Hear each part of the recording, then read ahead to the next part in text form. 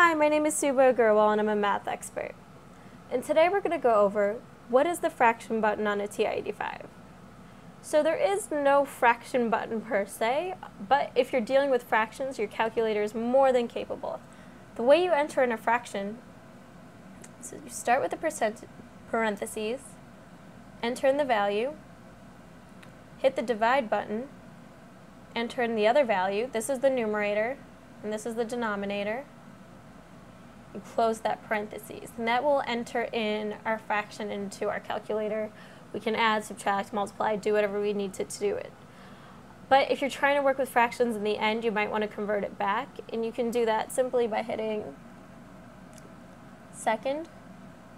This is the steps to convert a decimal back into a fraction.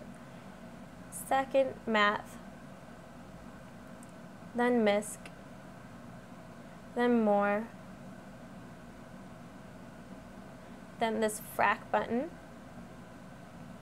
and last you'll hit enter. And these are the different keystrokes you would need to hit to convert the decimal that we now have back into a fraction. My name is Subhah Agarwal, and thank you for taking an interest in math.